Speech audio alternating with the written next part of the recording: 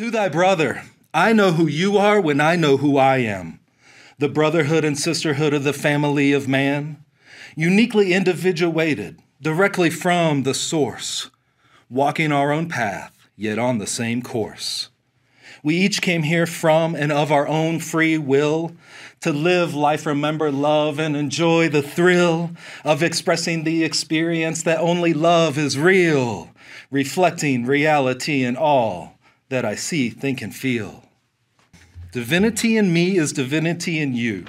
This is truth we all once knew. I remember you as the one within the one I know as true, impacting the increase of influence for every one of you. Holographically, fantastically true. I am me, and I am also you.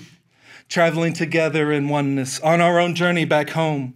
We live, we love, and we bless, sounding the tone of the Om. Love each other and treat each other with respect and care.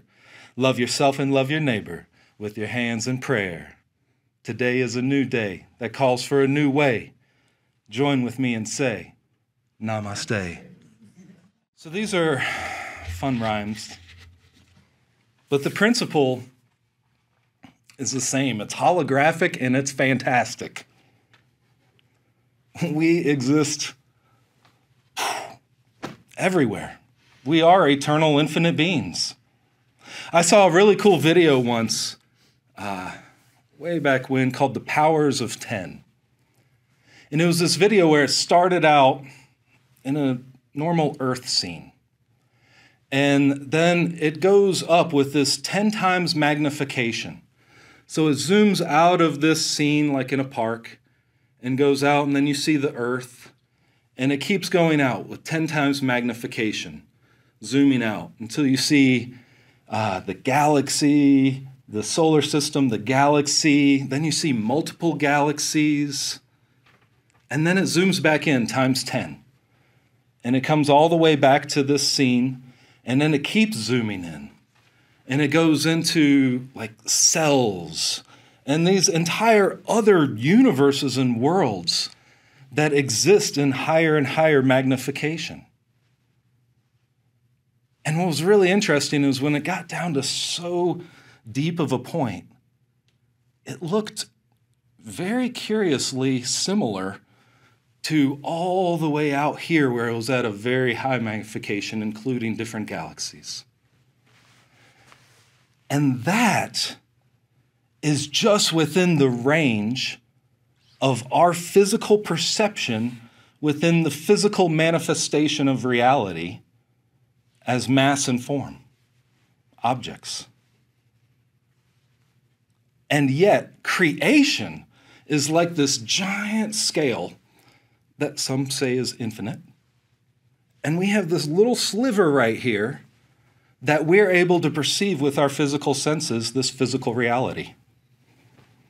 And yet there are so many more and other realities going up and down than just what's physical. It's mind-boggling to see the physical representation of it.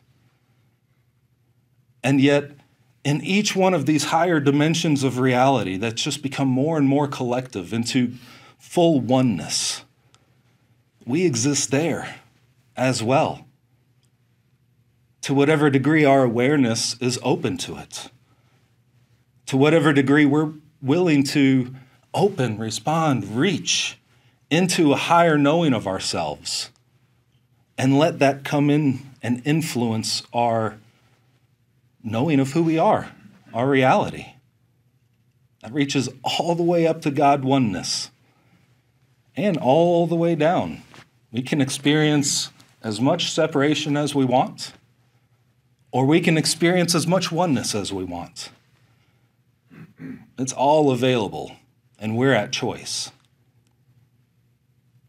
So knowing that is an amazing awareness, and yet it comes down to the moment of where we're putting our attention, where we're putting our thoughts, what point within self we're living from, expressing from, what we're listening to.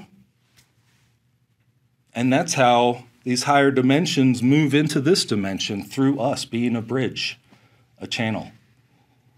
May it be so, because it already is. All this stuff already exists. Yet to our awareness and our conscious involvement in it, we can bring heaven on earth. And nice words, but yet that's the truth of who we are and really why we came.